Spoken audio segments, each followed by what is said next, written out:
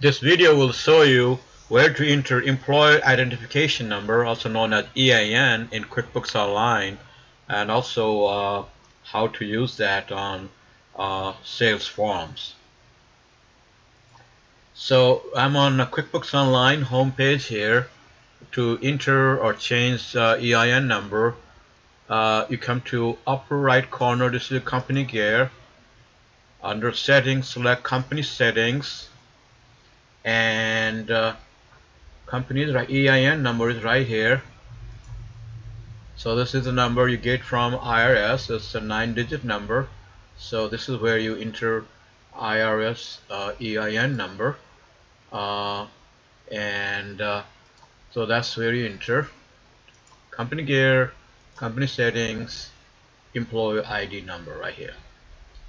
Okay, and now how do I use that number on sales forms like invoices, estimates, codes, sales receipt type?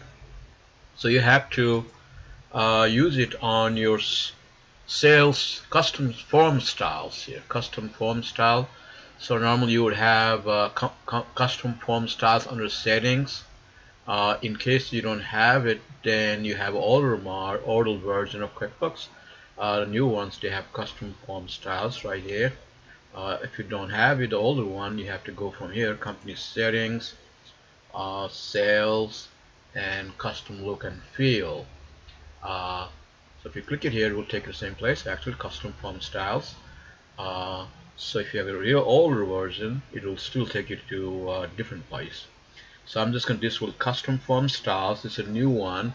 So I already have one standard in here, and so edit in here.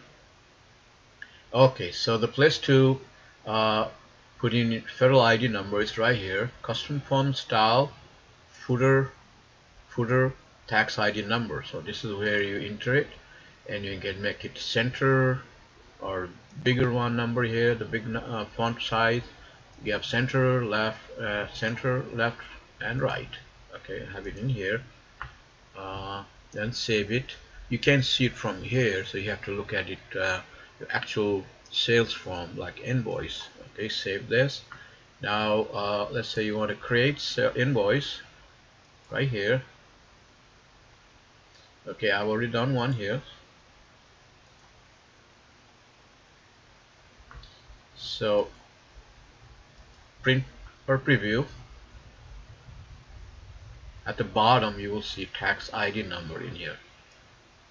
So this is where you see your tax ID number when you send out your invoice, and this one also it will apply to your other forms like estimate or code or sales receipt. Estimate, same place.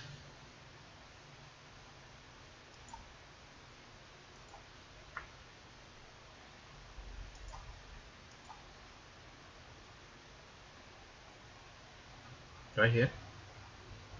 So that's how you enter EIN number and how you use it on sales forms.